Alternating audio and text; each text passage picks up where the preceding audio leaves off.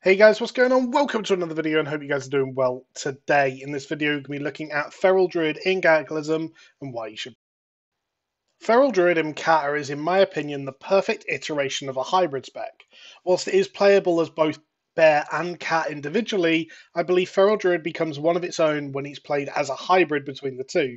Being able to off-tank and still able to do 90 to 95% of the DPS of a Soul Kitty player, it really does do it all. Feral brings some fantastic utility to a raid such as Mark of the Wild, being one of the most important buffs in the game, and is typically only also brought by a Paladin that has Blessing and Might to buff also.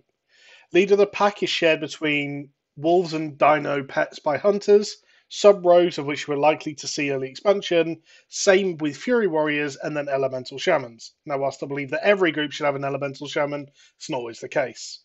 Instantly applied 3 stacks of Fairy Fire will be a fan favourite. No more Sundering for Warriors, and it's literally applied the first global.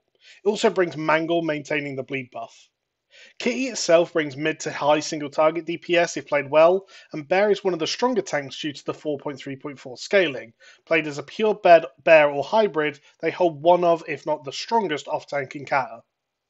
The real selling points of Feral, in my opinion, is their ability to cover 3 key roles in a raid with only 2 specs. Bear Cat Hybrid and the second spec, Resta or Boomy. After playing with a good hybrid Feral recently, I've seen the strength of having a tank that can still push the limits of DPS whilst fulfilling the minimum tank responsibilities.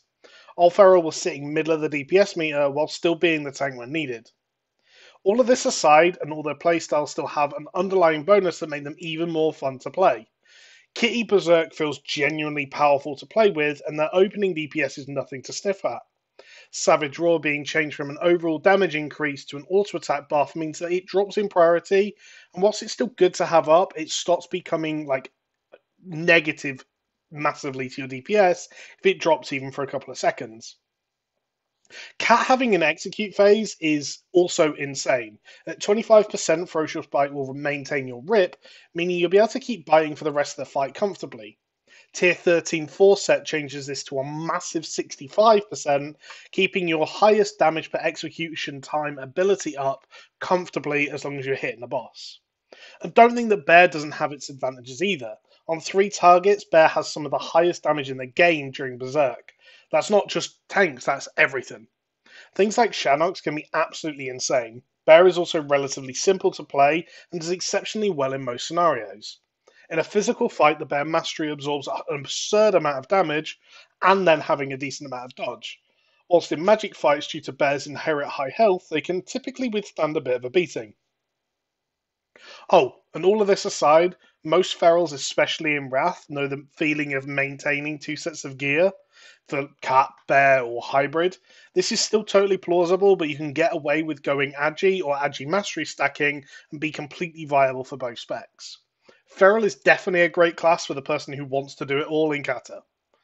Let me know what you guys think of Feral, if you plan on playing it at all, if you plan on playing it as either cat or bear or as hybrid. Thanks for watching, guys, and catch you later.